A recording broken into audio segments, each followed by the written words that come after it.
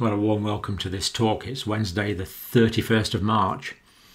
Now today I want to focus on the World Health Organization report that was released yesterday. We did give a bit of a preview of it the day before, but it was released yesterday.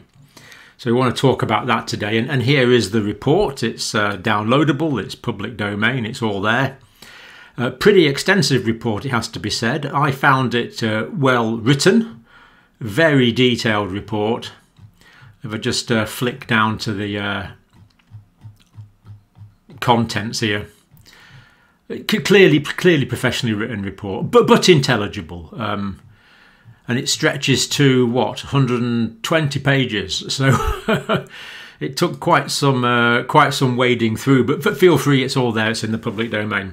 But I want to give you the gist of it and interesting things. Right, so this is the World Health Organization COVID report. That's the site to download it. Click on there, you can download it. That's where I got it from. The mission, of course, a joint international team of 17 Chinese and 17 international experts have compiled this report. So that sounds good so far. They were on the ground in Wuhan, the team from the 14th of January to the 10th of February 2021. This was after a long delay, it has to be said. And even this report itself is delayed, and it is quite a lot later than we expected it. So everything has been rather slow, really. They wanted to say, sort of the terms of reference of this report, that they want to prevent reinfections in animals and humans. So this is interesting, of course, looking back. Well, it's essential to look back, but the reason we need to know this, the reason this is vital, is we have to be able to prevent the next one and stop this becoming endemic. You know, it's vital to know how this started, to know how we go on and how we react with future pandemics. I mean, it's not exaggeration to say many lives depend on the quality of this report for the future, as well as explaining the past. They want to prevent establishment of new zoonotic reservoirs. So in other words, they don't want the virus to take root in mink or cats, for example, which are very prone to catching the virus. Because if there was a zoonotic reservoir, that means an animal reservoir, then the disease could jump from animals from time to time back into humans, and this would become endemic and we would probably never get rid of it. So this is a vital ongoing importance. It's not just a historical study. Now, a bit on the timeline now, this is interesting. Outbreak may have started sometime in the months before the middle of December 2019. Now, this is based on molecular sequencing data. So it may have started, outbreak may have started sometime in the months before. So they're not ruling out that it started in the months before. So what happened was they were able to get genetic sequencing data from December and early January. And they looked and they found mutations in those viral strains already at that time. And then what you can do is you can estimate the rate of mutation. And from the rate of mutation and the differences in the mutation between two contemporary strains of the virus, you can compute back and establish a hypothetical timeline into the past. It's called a phylogenetic analysis. So that's what they've done. And that's what they come up with. So it could be the few months before December 19 based on molecular sequencing data. We do the same thing now with humans. I mean, you know, this is well known in genetics. So people have studied the mitochondrial DNA, for example, in different humans and worked out the mutation rate, and you can extrapolate that back to one individual woman that we probably all can trace our descent through. Fascinating, but that's for another day. Circulation of SARS coronavirus 2 preceded the initial detection of cases by several weeks. I think that is pretty well established. And this isn't surprising, of course, because we know that we know from new virus arriving or new variants arising that it starts off very slowly. This is the nature of the exponential rise, and then it goes up all of a sudden. So it wouldn't be surprising if it had been brewing for a period of time. That would be not remotely surprising. Virus transmission widespread in Wuhan by the first week of 2020 they've established. So certainly by 2020 it was widespread community spread in the city of Wuhan. Epidemic in Wuhan preceded the spread to the rest of the Hubei Province. So by looking at the timeline when cases were diagnosed, they could see that this was happening first in Wuhan, then it spread out to Hubei. So that's good information. This outbreak certainly started in Wuhan. Now, there's debate about how it got into Wuhan, but it certainly started in Wuhan and then spread out to Hubei and then to China and other parts of China. And then, of course, as we unfortunately know, all parts of the world. But that was the order. It started in Wuhan city. 174 COVID-19 cases with onset of symptoms in December 2019. So definitely 174 cases there confirmed, diagnosed cases to have confirmed in September 2019. So again, confirming what we know, but they give a lot of data to support this. So it is worth looking at if you're interested. 8th of December, first official diagnosed confirmed case. So the first time that there's a definite case was the 8th of December 2019, hence the term COVID-19. 76,000 cases from October and November unlikely. Now, what they did here was they looked back at medical records and they found 76,000 cases which looked like it might be COVID-19. But when they looked at those from October and November, they thought it was unlikely. Now, I think this is probably accurate because even although the cases would be developing in October and November, we believe, they would be starting to go up very, very gradually before the steep increase. To have 76,000 cases would have meant the steep increase had already taken place. So I think that is probably accurate. So the retrospective review of cases probably wasn't showing cases before December, even though there would be some community transmission before then, we believe. So this is the graphic of the pandemic. Weekly number of influenza-like illness cases. So basically, this is the number of. So this line here is what you'd expect. The dotted line is what there actually was. So there was less cases than you would expect for a while there. And then in week 47, week 48, we get that sudden increase.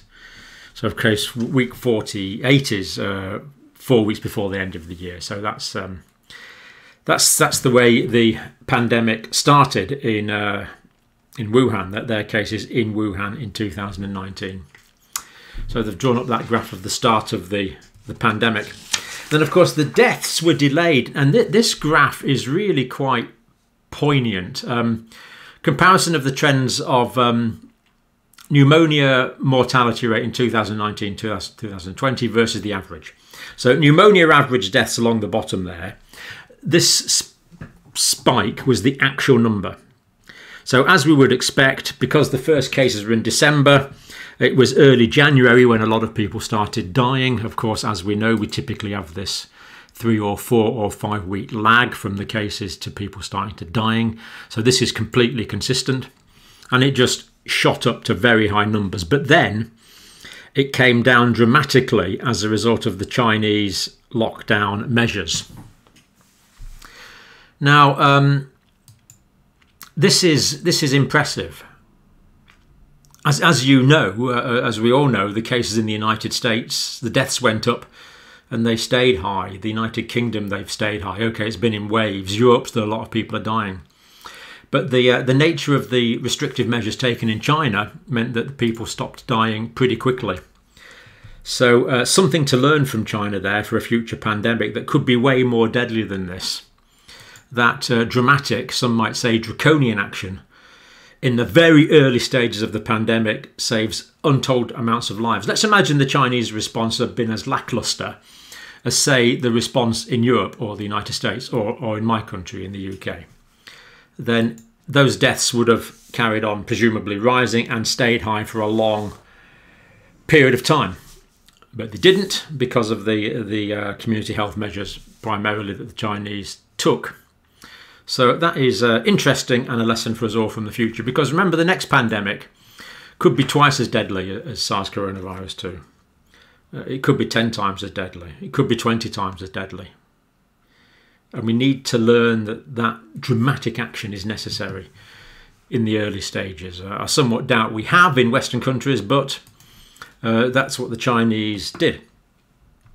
Now, I get lots of emails saying, well, isn't there lots of the pandemic still raging in China? It's not possible that the Chinese authorities are hiding ongoing massive community transmission. It's just simply not possible. And we've had reports from China that shows that there aren't these ongoing cases in China. So we know that the Chinese were able to clobber it quickly. Okay, there was delays, there was cover-up at the start, we know that. But nevertheless, that graph, we believe, is accurate and speaks for itself. Now, going on to the genomics of the virus. Huanan market, the originally proposed epicenter of the pandemic, Huanan market, at the point of its closing. So when they closed the market, they did the Chinese scientists did 923 environmental samples from that market. And 73 of those were positive. Mostly contaminated surface. So a very large cluster of positive viral RNA samples discovered in the Wuhan market. So no question there was an outbreak in the Wuhan market. The question is, did it start there? That's the question, of course. So you can certainly say there was a lot of positive samples. Widespread contamination of surfaces with the SARS coronavirus 2, yes. Huanan market cluster had identical viral genomes. Now, people caught the disease from this market. So many different individuals were infected from this market. And they went on and infected more individuals. And all of these people had the same viral genetics. So there is what we call a phylogenetic clade, a descent from that market that caused that cluster. But, and it's important but, other genomes were also discovered from December, January. So there's other outbreaks with different genetics that appear not to come from this market because they have different genetics.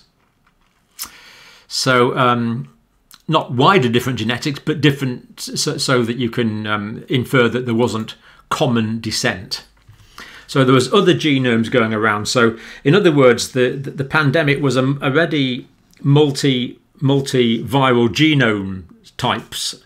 There was multiple types of genomes in the same SARS coronavirus 2, but by December, January.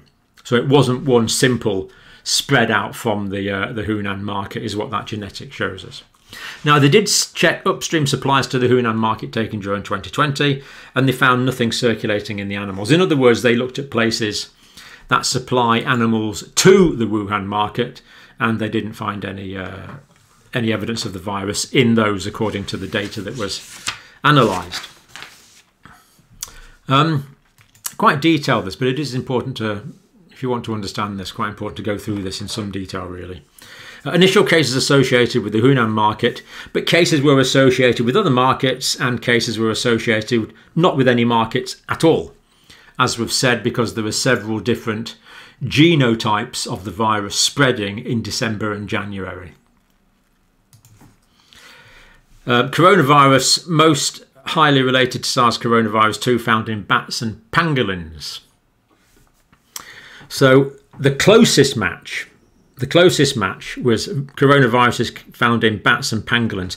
Now, pangolins are these mammals they've like got little armour platings on them. They're endangered because people hunt them for food, unfortunately, so they're endangered.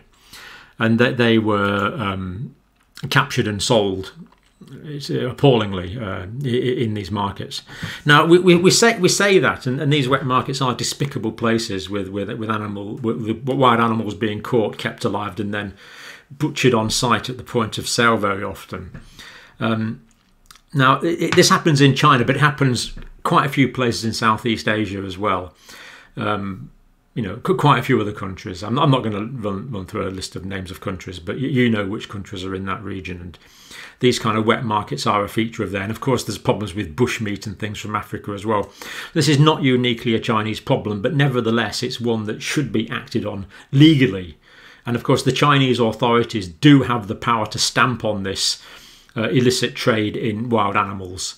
And I really hope they do so. But again, having said that, the massive monoculture that we have in Western societies for breeding up huge amounts of animals, because they are so genetically related, there's great potential spread for zoonotic transmission from them as well. So basically, the whole world needs to rethink its relationship with animals, favouring the natural ecosystems on which we depend for our very lives, and as I say, rethinking it. This is not. I am not pointing fingers at China. I get accused of pointing fingers at China and being China-phobic and all these things, and then I get accused of all sorts of things. I'm not against anyone. I'm just saying we need to rethink. We need to rethink this. I get accused of being anti-Scottish, anti-Irish, anti-French, anti-German. Everything goes with the territory, I'm afraid. But it's not. It's just a genuine scientific opinion that we need to rethink our relationship with animals. But none of the viruses in the bats or pangolin were sufficiently similar to SARS coronavirus 2 to serve as a direct progenitor. So the coronaviruses they found in bats and pangolins were the closest similarity to the ones that caused the virus that caused the pandemic, but they weren't the direct ancestors of it. So what this means is we haven't got to an answer yet. We still don't know. Right, sampling before and after the outbreak. Now this is interesting. So the Chinese authorities supplied information on widespread sampling before the pandemic and after the pandemic, and the results of that are interesting. Well, they're good results really. Basically, before the pandemic, they didn't find any SARS coronavirus 2 in domesticated or wild animals from the survey that they did, meaning that this probably is a genuine novel spillover event from animals.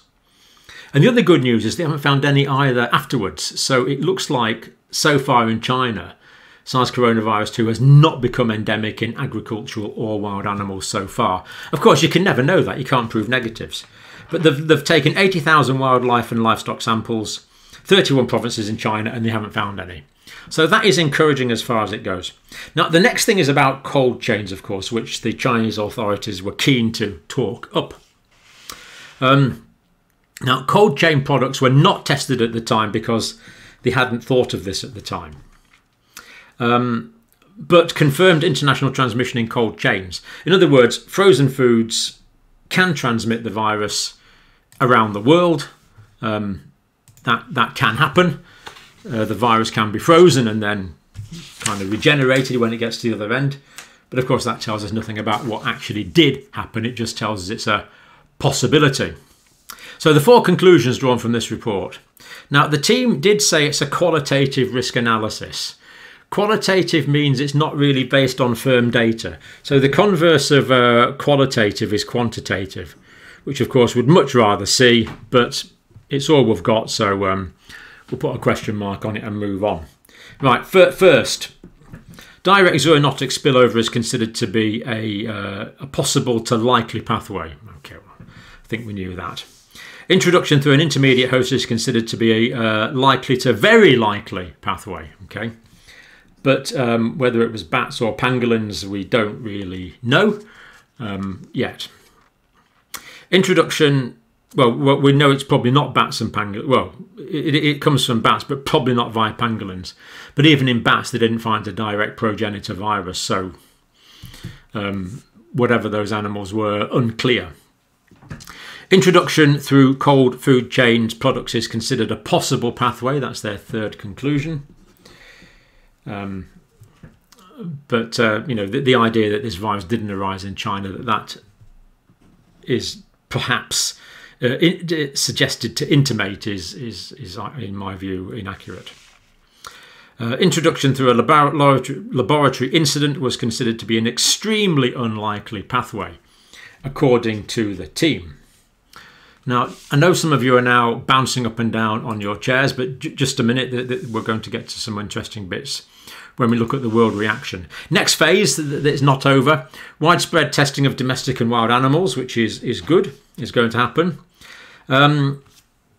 Rhinolophorus bats, I would say. Rhinolophorus bats, where they think this might be transmitted through. Their distribution is southern provinces of China, countries around East Asia, Southeast Asia, and many other regions. So that's where they want to be looking, because these are rhinophilus bats they think are the likely origin of the virus, even though they didn't find direct progenitor virus in these rhinolophilus bats.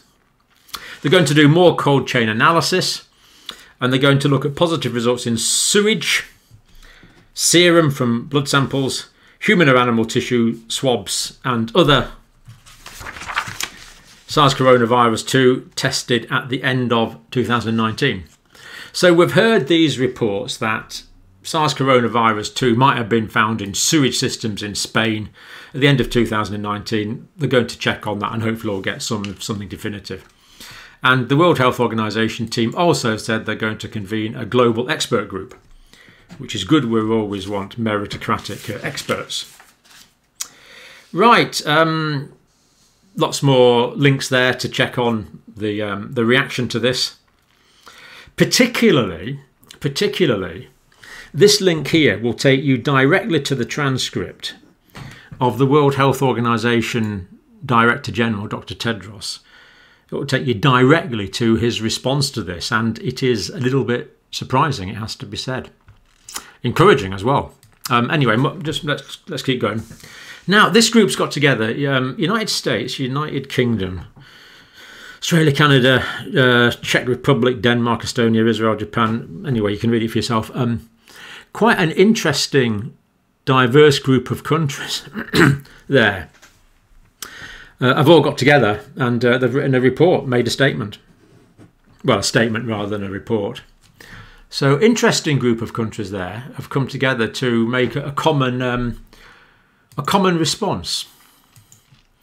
Now, direct quote from their statement, it is equally essential that we voice our shared concern, so they're doing it together, which is good. That the international expert study on the source of SARS coronavirus 2 was significantly delayed, so they're unhappy that it was delayed. The team was on the ground about a year late.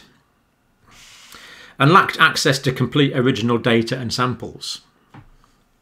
So the team lacked access to complete original data and samples. A lot of what the team were going on was information supplied by the Chinese half of the team. And they'd been supplied it by other Chinese authorities, one would assume. So that's a direct quote. While regretting the late start of the study, the delayed deployment of the experts and the limited availability of early samples and real data, so they're concerned about that. We consider the work carried out to date and the report released today as a helpful first step. So yeah, they're saying it's a helpful first step. But they're regretting lots of problems that they have identified.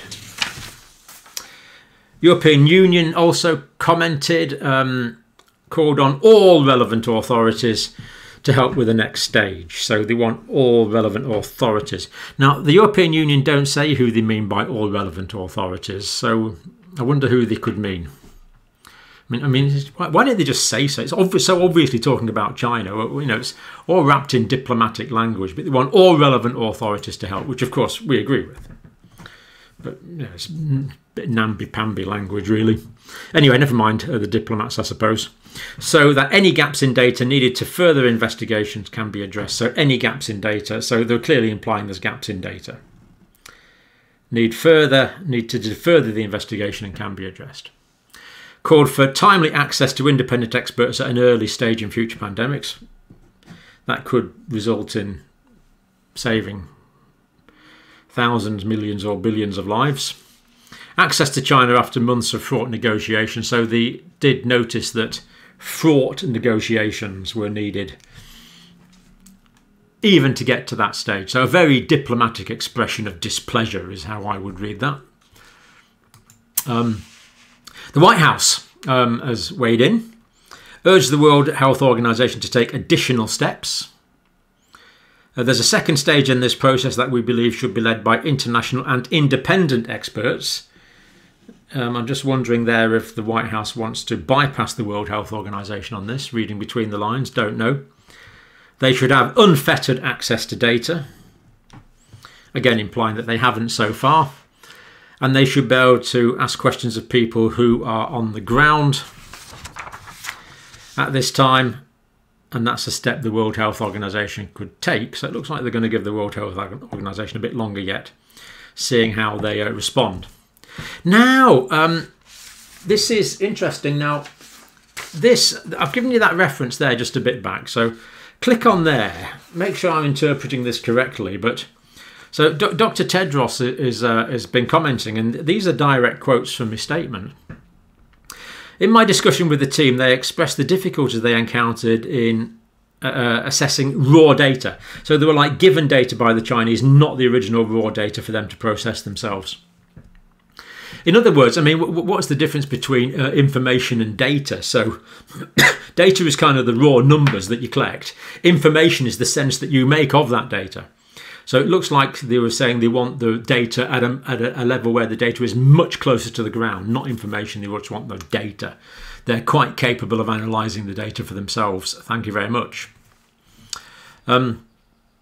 I expect, this is Dr. Tedros again, I expect further collaborative studies to include more timely and comprehensive data sharing. Now, this is Dr. Tedros saying this. So he's saying he wants more timely and more comprehensive data sharing. In other words, he's saying so far, well, I would think this is what he's saying.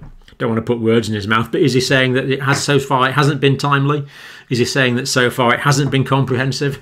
That would appear to be what he's saying. Scientists would benefit from full access to data, including biological samples from at least September 2019. Interesting. At least. So it looks like Dr. Tedros here wants biological samples like from August, September, October, November, December. And of course, the world is more than capable of analysing these biological samples for themselves and making their own conclusions. This is what I mean. So what he's saying is we don't want the report on the biological samples. We want access to the biological samples. We want access to the raw data so we can analyse this for ourselves. The world's labs are quite capable of analysing this biological material. I concur with the team's conclusions that farmers, suppliers and their contacts will need to be interviewed, so more interviews need to be conducted on the ground. Team also visited several laboratories in Wuhan and considered the possibility that the virus entered the human population as a result of a laboratory incident. So direct quote from Dr. Tedros here. So you can see why I'm a little bit surprised by this apparent change in tone from Dr. Tedros. I see an apparent change in tone. However, I do not believe that this assessment was extensive enough. So he's saying that this could have come from a laboratory and that I do not believe that this assessment of the likelihood that it came from a laboratory was extensive enough. It needs to be more extensive. I think from memory the team was in the Wuhan Institute for Virology for 3 hours. As far as we know, not doing experiments on the bench, just talking to people in the lab. So Dr. Tedros unhappy with that. Further data and studies will be needed to reach a more robust conclusion. Right, and then he said this. Is he talking about the laboratory leak here? Well, who knows what he had in mind, but he said, this is what he said. Let me say clearly that as far as the WHO is concerned, all hypotheses remain on the table. Although the team has concluded that a laboratory leak is the least likely hypothesis, this requires further investigation, potentially with additional missions involving specialist experts, which I am ready to deploy. So Dr. Tedros is saying here that at his disposal, he has experts in viral laboratory techniques, and he is happy to deploy them to China. Interesting. This report is a very important beginning. Fair enough. But well, it's not fair enough. We'd hope for more. But it's not the end. So Dr. Tedros is saying this is not the end of the matter. We have not yet found the source of the virus, and we must continue to follow the science and leave no stone unturned as we do so. So, well, we agree, continue to follow the science. We need to follow the science, we need to follow the evidence. But of course, to do that, we have to have full access to it. So really quite a significant change in flavour, really, I perceive here from Dr. Tedros. And encouraging. We need scientific answers to inform us about what happened and to inform us for the next pandemic. Peter van Embark, Danish I believe, one of the lead scientists on the mission. Possibly virus may have been circulating as early as November. Some cases may have been abroad. So is that an elaboration of what you said in the report perhaps? Areas where his team had difficulty getting down to the raw data in China. So even Peter's admitting they had difficulty getting down to the raw data. Data would need to be re-examined in the next phase of the probe. Okay, interesting. Raw data and then re-examine the data. And he says only scratching the surface of their understanding of the origins of the pandemic. So there you go. Look at it for yourself. Lots of graphs, lots of interesting stuff in it. Surprisingly accessible. You know, all the specialist terminology is there. It probably helps to have a bit of a scientific basis to background to understand it, but I would say the average intelligent lay reader would make quite a lot from this. So that's my interpretation. If it turns out my interpretation's wayward, I'll certainly correct that, but that's my interpretation at the moment.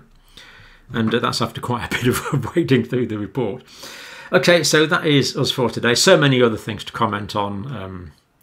Increasing incidents in Europe. Europe really is heading in for, continental Europe, unfortunately, really heading in for difficult times at the moment. And then, of course, there's the whole story about vaccinations and things still to discuss. But